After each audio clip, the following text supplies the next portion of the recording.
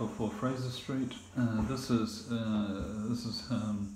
damage that the tenant's bed probably caused against the wall here. That obviously needs to be painted. Kevin told me about it, said that he didn't have time to get that done.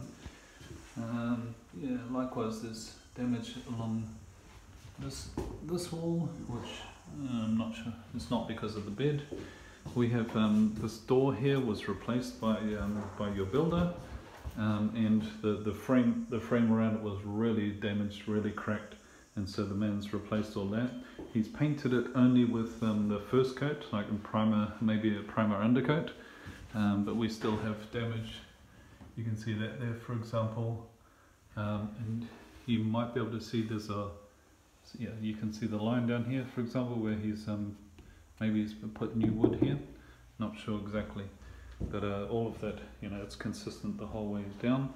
So that whole door and the frame all needs to be repainted to have a top coat. Then we have this other door here which hasn't really been changed. You might be able to hear, you can see there's the cracking the whole way around, top to bottom.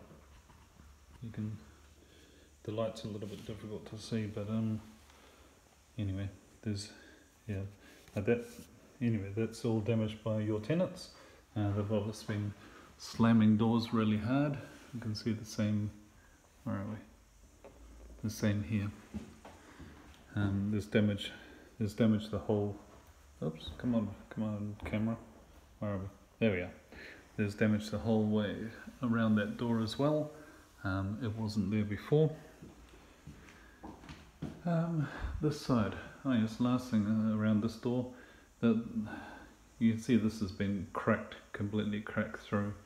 Again, it's yeah, it wasn't there before your tenants. So we are going to, oh, and last thing, while I'm on this sort of business, this wall here, this was freshly painted before your tenants went in, and this wall, you know, it's got, you know, a lot of marks here.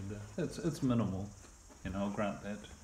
You know, there's lots of marks that yeah, we're gonna have painted.